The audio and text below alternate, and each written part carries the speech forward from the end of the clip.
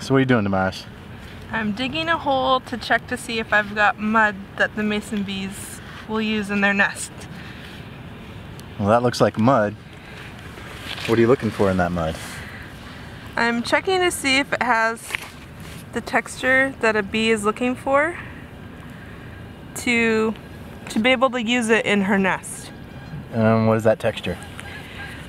It should be like clay or dough, and when it's wet that's when you really want to test it. So we're going to pour some water into the hole. Okay.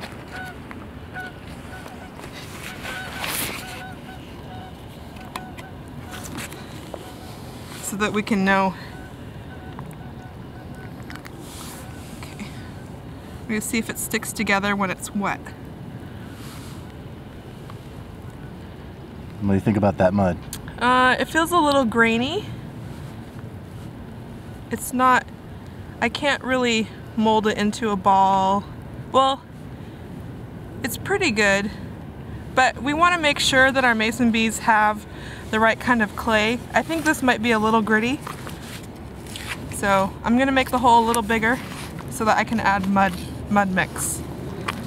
Mud is really important. The mason bees won't nest in your yard if they can't find the right kind of clayey mud.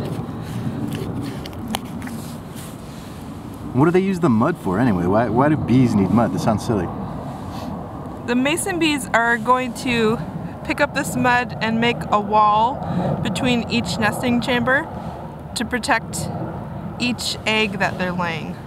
So, and then at the very end they're going to build an extra thick layer of mud to protect the last egg laid. Okay, so what we've got is our mason bee mud mix.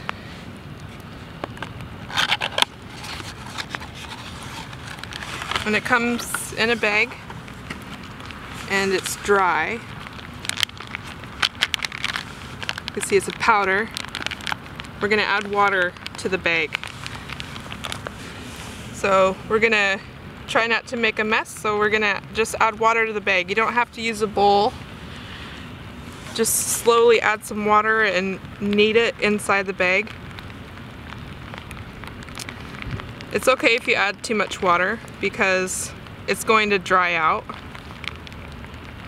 and some of the water is gonna go into the soil.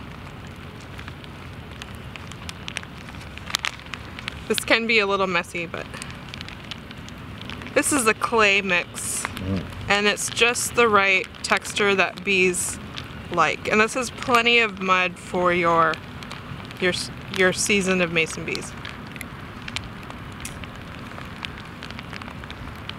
Okay. So now we're going to just pour this into the hole. And a vertical hole, it's a little watery.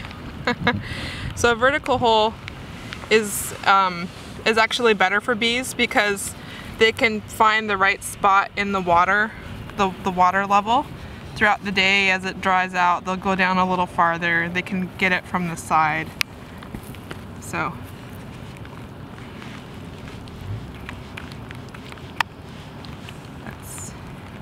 it's a source of mud.